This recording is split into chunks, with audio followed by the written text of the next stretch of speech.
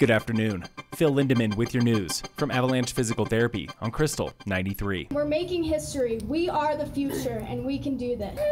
Roughly 100 people gathered at the Frisco Historic Park today for a pro-choice rally hosted by 3 Summit High seniors, including Zoe Gallup. Unfortunately, we did have to come together today because we are getting our rights taken away. And it's not just this is a start of something big, and we need to stop it before it gets any worse. The crowd spanned generations, carrying signs reading "Girls just want to have fundamental rights," and "Women's rights are human rights." Senior Sophia Chupala. This ruling was based on beliefs that cause females' reproductive parts to have fewer rights than firearms. The rally joins hundreds of others held nationwide, sparked by a recent Supreme Court ruling which abolished Roe v. Wade and led to new abortion bans in some states.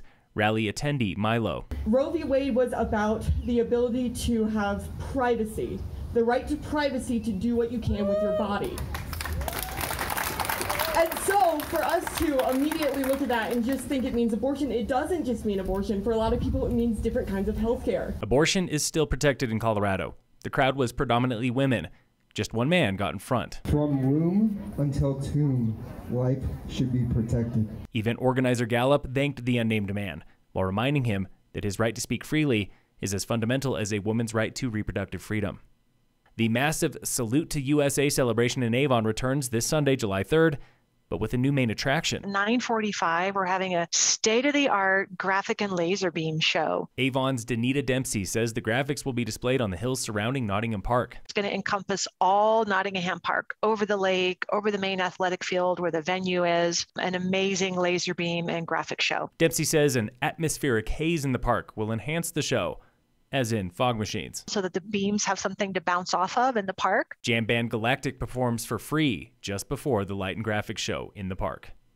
Summit Rescue Group is preaching the 3 T's this holiday weekend. Anna DeBattiste with the first T, trip plan. Tell somebody where you're going, what route you're taking, what time you plan to be back, where your car's going to be parked.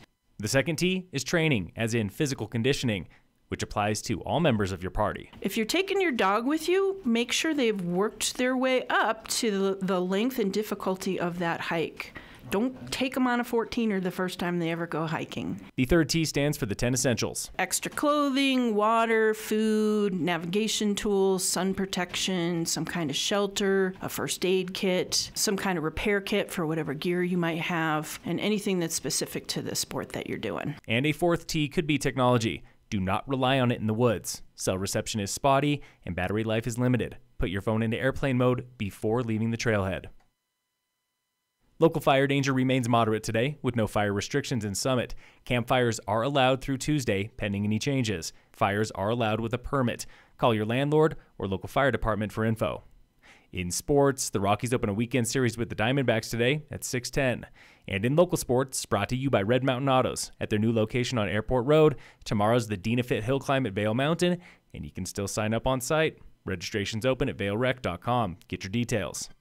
Phil Lindemann with your news from Avalanche Physical Therapy on Krystal 93.